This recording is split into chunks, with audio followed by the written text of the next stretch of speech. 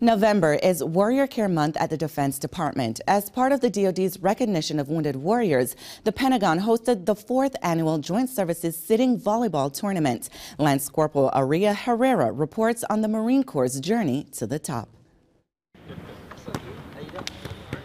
These Marine wounded warriors come from all over the country, but they share one goal. This is an opportunity for them to compete, and not just by themselves, but to be part of something. They're having fun, and they're part of a team, and they're competing, and they have something to look forward to.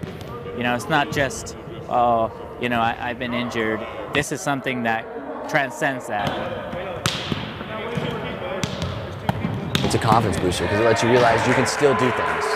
You know, just because you're an amputee, single, double, below the knee, above the knee, it's all up to you on whether or not you stop from continuing on with what you used to do. So mentally, I mean, it's all about heart. It's about how bad do you want to get out there, how bad do you want to stay with what you were doing. The Marines fought through the tournament and into the championship game, where they defeated the Army, taking first place. The Marine participants say they enjoyed the opportunity to compete. It was awesome.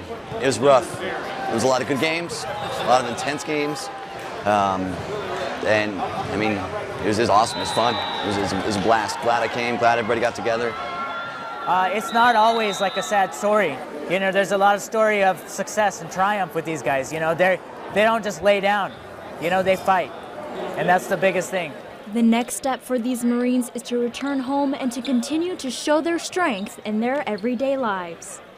Reporting from the Pentagon, I'm Lance Corporal Aria Herrera. For more information on Warrior Care Month, go to warriorcare.mil.